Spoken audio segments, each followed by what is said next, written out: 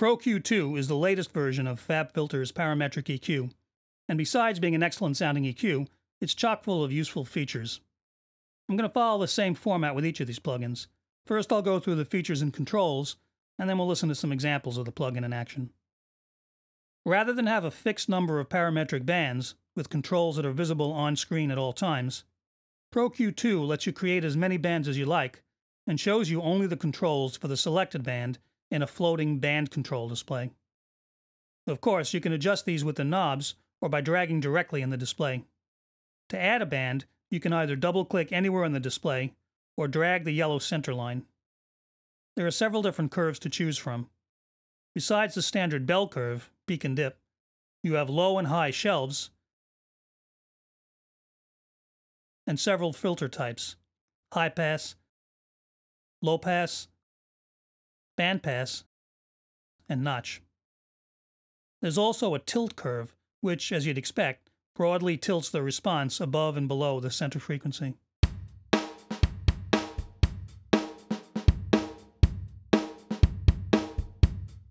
To save time, double-clicking in different areas of the display calls up different curves. Around the center of the display, you get a bell curve. Toward the bottom gives a notch filter. To the far left or right, a low or high pass filter. And dragging the yellow center line at the far left or right, a shelf. An option click, or a click in the power symbol, bypasses that band, and the X removes it. Just be careful that you've got the right band selected, shown just to the right of the X. That tripped me up more than a few times. The arrows step through the bands in the order they appear in the display, but the bands are numbered in the order you create them to facilitate automation.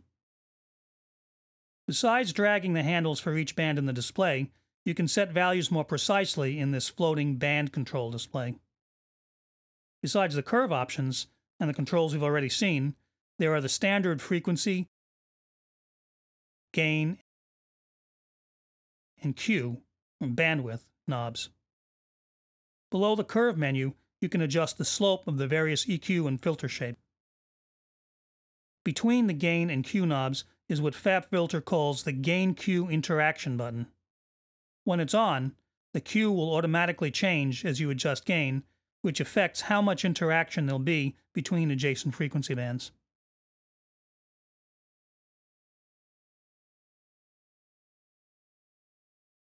To the right are controls for stereo instances.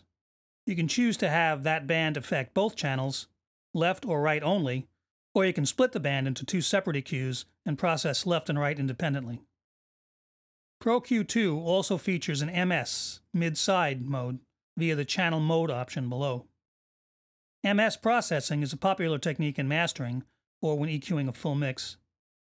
The signal is divided up into left plus right, centered material common to both channels, and left minus right, differences between channels, typically wide pan tracks and reverb and ambience. Now you can EQ those elements with much greater independence. Notice how in MS mode, the side EQ can brighten up the cymbals without overly affecting the mid, center pan, kick and snare.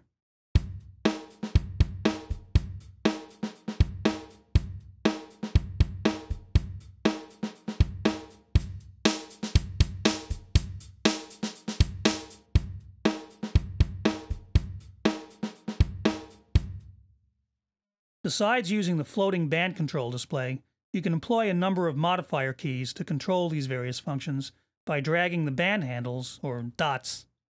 I won't go through them all now, but you can pause the video to check out the list. You can also access the same controls by right-clicking a band's dot, which brings up a contextual menu with various options. When I want to delete a band, I prefer to do it from here. There's less chance of accidentally removing the wrong band. Hovering over the band's dot not only shows its settings, but also reveals the band solo feature, a momentary function which lets you listen to only that band, as an aid in identifying the specific components of the audio that are being affected by that band.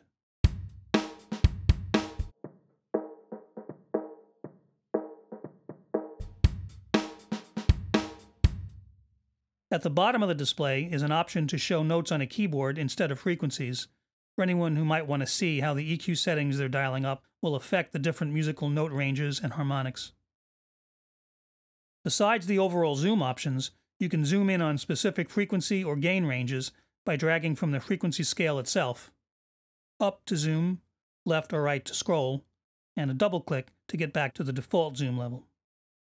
At the very bottom, besides the MIDI learn function which I described previously, are a few output options all the way to the right. From left to right, there's a bypass button as an alternative to the DAW's plug-in bypass button, which might avoid clicks when bypassing the EQ in certain modes. There's a phase, or more correctly a polarity, reversal button. The A is for auto gain. This is a nice feature that compensates overall output gain when you apply EQ to maintain overall unity gain, even with large boosts or cuts, something which you'd otherwise have to, or at least should, do by hand with the gain knobs just above. You also have pan controls, which you'll probably leave alone, but in MS mode, they become balance controls for the mid and side signals, a very useful addition. You can show or hide the output gain meter at the right. And the little slider scales the gain of all bands, a very useful feature in my opinion, although you could also do this by command or control clicking to select multiple bands and then dragging. The remaining two functions are the processing mode options and the analyzer options, which includes the very useful EQ match feature.